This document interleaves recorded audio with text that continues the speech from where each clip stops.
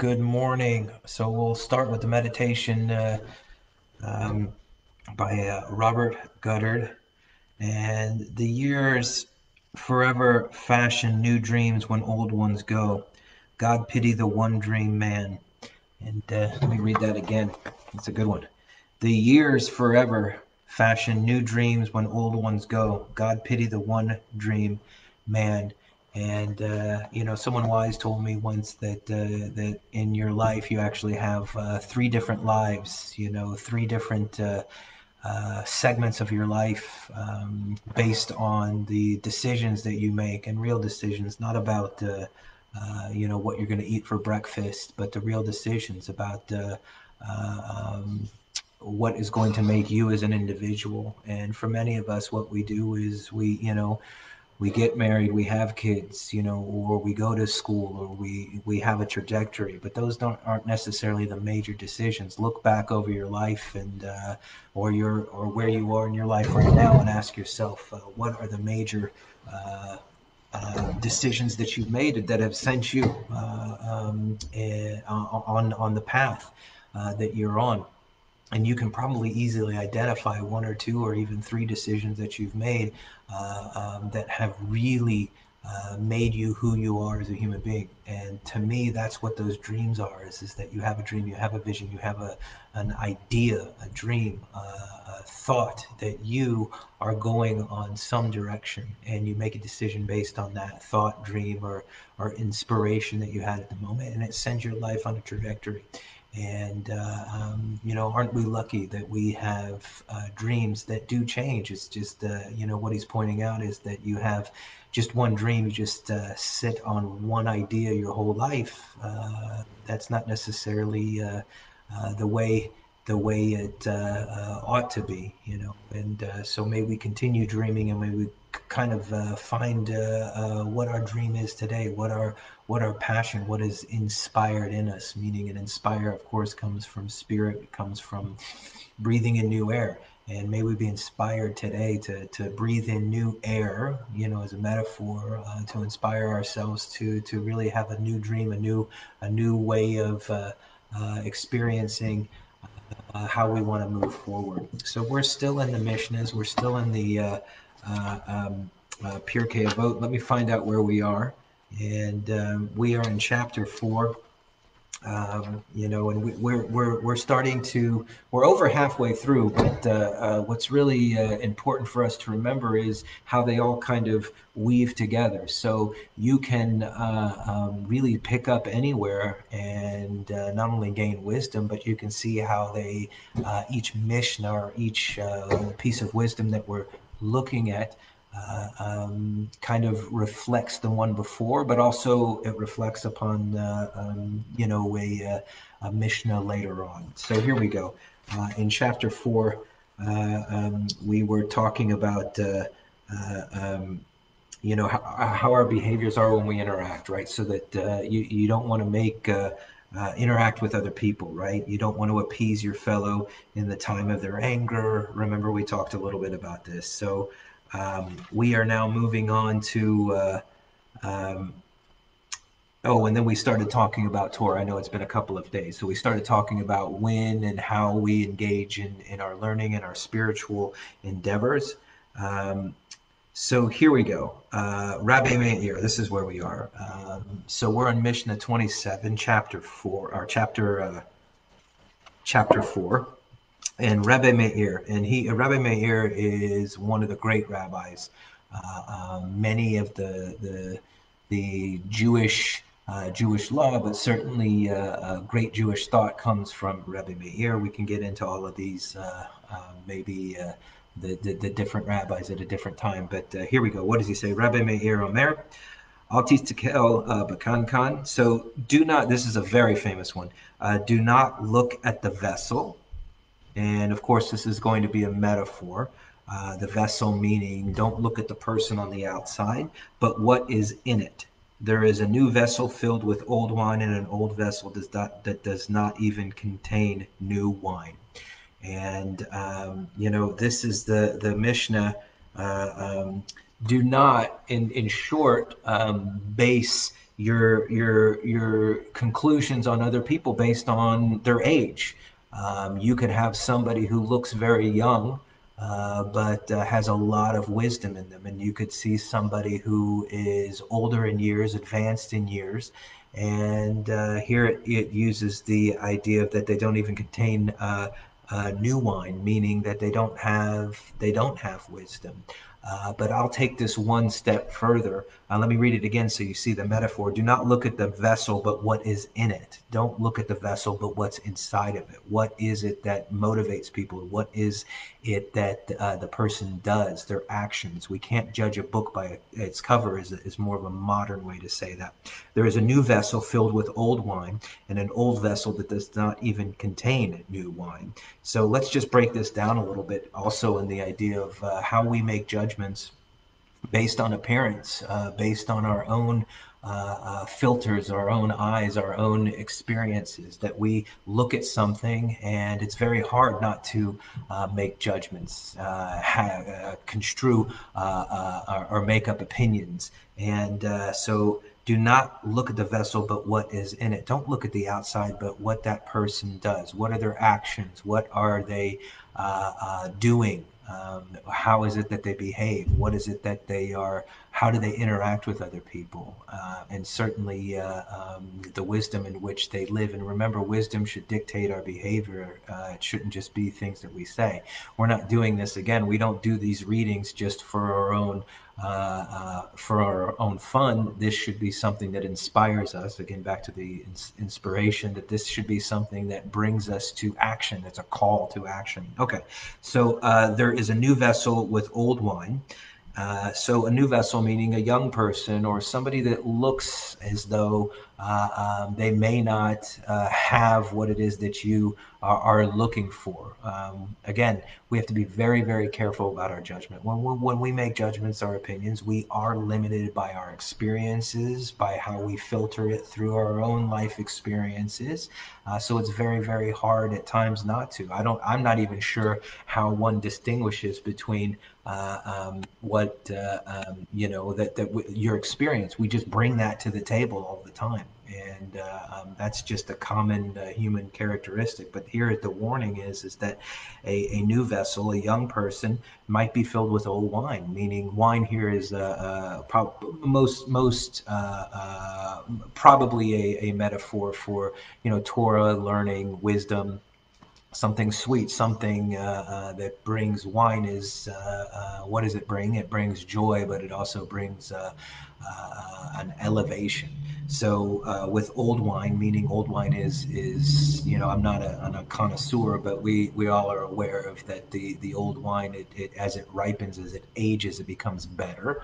And then there is an old vessel, meaning someone that you would assume is capable of doing something just because they are advanced in years, but that doesn't even can contain new wine, that there's nothing in it. It's not even new wine. It's not even that they have wine, that there may not be anything in it.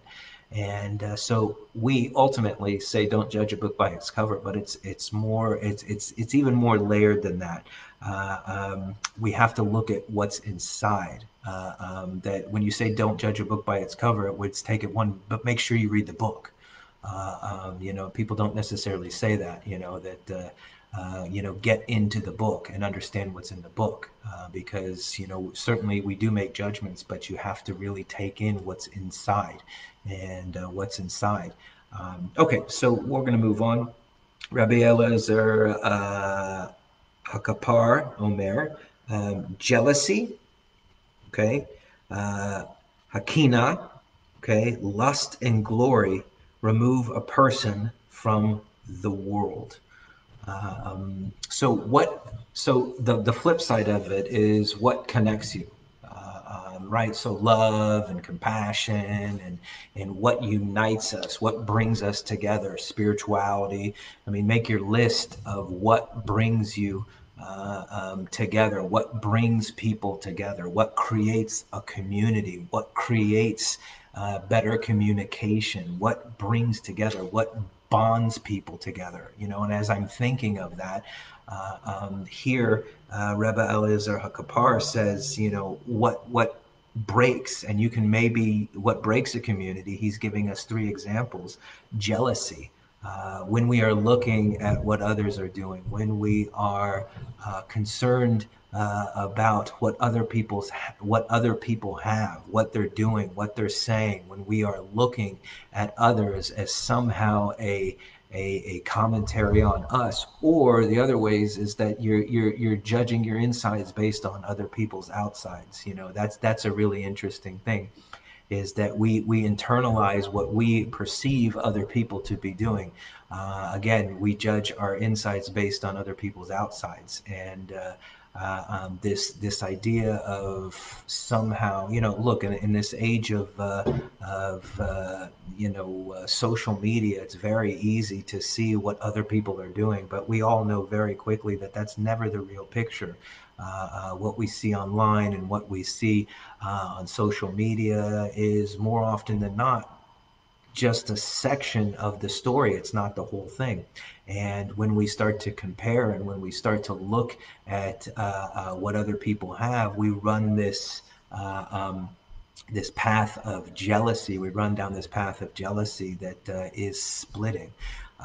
You can add to this list, but these, I think, are the greatest hits of ways in which to disconnect from your community, and one of them is jealousy. The minute that we become jealous and that we're looking at, just one example of jealousy, when we're looking at what other people have and what I don't have, we've already placed a barrier. And once we've placed that barrier, it's very hard to filter outside of it, right? That we're filtering everything through that differences. In other words, when we look at differences, they become larger. When we look at similarities, those become larger. It's your choice, right? It's ultimately up to you to choose how you want to look at the world and how you want to start to compare. And again, compare isn't necessarily if we compare what we have in common as opposed to compare what we have differently, you can really get a good understanding of how the mind works. So what we feed will grow. So let's find ways in which to feed those aspects of community and our perception that will help us grow. Jealousy, not one of them. Okay, so lust, of course, we know, is a very, very strong desire. It's not even just around other people. It's just a very, almost an obsession, a lust, a sincere desire that's almost all encompassing, and very, very powerful, powerful, powerful, powerful emotion. But it brings a person away from this world, meaning that you're not really seeing reality. There's almost a fantasy in it, that when you truly desire something so much that we create stories in our minds to allow us to continue with the obsession or allow us to continue with that strong, strong desire, right? And I think lust isn't necessarily just around other people. It can be around, at least with the way I look at it is that the Hebrew ta'ava is just a strong, strong, almost your will is out of control, and you can have that around just about anything. And when we become obsessed with something, whether it's some silly video game or some diet, or even our computers or our phone, right? I mean, think about it. Many of us have become obsessed with our phones and obsessed with communication, obsessed with emails, obsessed with the internet, and again, inherently it's not bad, but when you get so pulled, right? I mean, think about it. If and I don't know who's on this or who's ever listening to this at some point, but could you put your phone down for one day? I'm just using that as an example. Could you put your phone down for one day, and how much of a connection or loss of connection would you feel? And but you can easily see when we become so invested in something like that, so obsessed with something like that, it does bring us out from reality, brings us out of this world. So that's the lust thing. What is such a strong desire, such a strong pull that it will pull us out of reality. And that's not even to talk about addictions and other addictions. That's a whole other thing. And glory. Interestingly enough, glory. Uh, um, and Glory is also there's almost a quality of arrogance around that, right? That me being seen as somebody, maybe who I am or who I am not, but me being seen in such a favorable way. This will bring somebody out of the world. There's almost an ego around it that we want others to view us in a particular, obviously a favorable light, but that you see me as, whatever you fill in the blank, wise, smart, athletic, whatever you fill in the blank for you, but that there is a part of us that wants to be perceived as something. And that brings us out of the world as well. So, what part of me wants to be perceived as something great or something wonderful? What I like to do is look at the flip side of this too. Is that what is he saying? What can bring you into the world? What are the three top, or what will bring you out? He says jealousy and this lust and this glory. And what is jealousy? What would be the opposite of jealousy? So we can flip it and see how that is that we can find ways in which to really make connection and to be a part of this world. And really, for everyone, it's not the same, right? The opposite of jealousy for everyone's not going to be the same. When we're talking about jealousy and that desiring what somebody else has, is that knowing your place and knowing your own value and your own worth. That we learned earlier is that he who is rich is wanting basically what it is that you already have. And how I define jealousy was something like me kind of comparing your outsides to my insides. Is that really one way to deal with jealousy is understand that every other human is a human being as well. And once we understand that, B'Tselem Elohim, that we're all created in the image of God, that we all have our own set of human characteristics, then really what are we jealous? There's an old Yiddish proverb that says if everyone took their problems and put them in the center of the table, we'd all take our own problems. It's just like we really don't know other people's situations. And so what are we really being jealous of? We're being jealous of our own perception of what we think that they have. So knowing what it is that we have and understanding that we're all pretty much in the same boat. Uh, um, you know, uh, um, and then what about lust? That strong desire, that big pull to something, that obsession. How do you deal with obsession? How do you deal with this idea of lust? And obsession is honestly the best way to deal with obsession is service, because when you're obsessing, you've made it all about the individual. And that's actually true for all of us, but obsession is one of those things where it's not about the item that you're obsessed with. It's always comes back to somehow it's a commentary on you, you as the individual. What does this do for me? What is this, and how is this going to enhance me? If I get this and I deal with this obsession, how does this help me? And so service is the other, and then glory, arrogance, and then of course the other side of arrogance, of course, is humility, being right sized, being authentically who you are. And that takes an enormous amount of courage and an enormous amount of honesty to truly understand who you are as a human being. We have our subconscious and our conscious that are working for us, maybe against us, I don't know. But it actually helps us on some level with this ego or with this humility, because at times, if we and the honesty to get to a true humility, because at times we wouldn't be able to tolerate the amount of honesty it takes to really truly become humble. And I'll give you an example. Is just that the ability for someone to be truly honest and humble and all of these great characteristics that we take. You look back at your life. You have a consciousness as you grow older that, look, what you did in your 20s, there's no way that maybe you kind of like, oh my God, I can't believe I did that. It's not that you weren't a decent person then, it's just you had a different consciousness, a different level of understanding. And so on some level, our subconscious or our conscious allows us to be able to live that way, because there's no way we could tolerate the honesty that it would take to have that at that point in time. So we are in process. Process is the way to kind of look at it. We are people that are in a process. Oh my gosh, we already went 20 minutes. Um, you know, let's apply some of this to our day. Find ways in which to connect, find ways in which to build bridges as opposed to bringing us out of this world.